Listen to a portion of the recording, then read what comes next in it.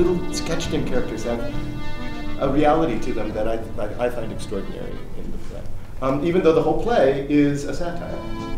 From the wings, they get projectors up here and up here, just above head height. And we got these really cool new projectors, so we mapped it all out. There are in fact 26 shifts for 23 scenes. Obviously it's 1920.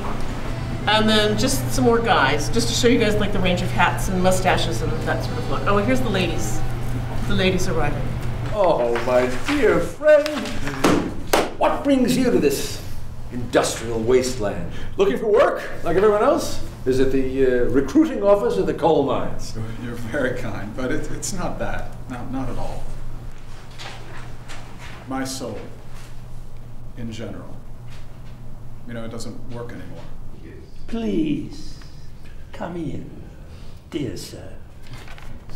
I've invented all these devices. The best evidence of world genius in the last century. Absolutely painless, like having your photograph taken. This could turn out very badly for me.